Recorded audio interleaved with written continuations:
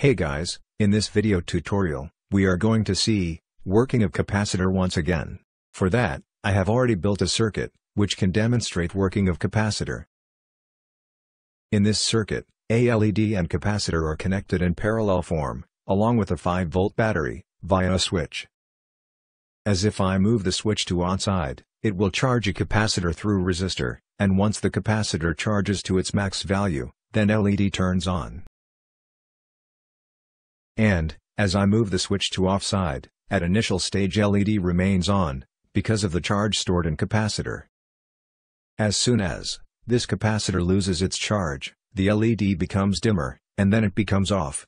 Larger the capacitor value, longer the capacitor charging and discharging time. You can see the same effect with large value of capacitor in the video. The best practical example of capacitor is fan and mobile chargers.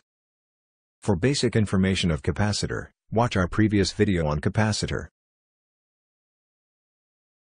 Thanks for watching this tutorial. Please like, share, and subscribe to BotLab.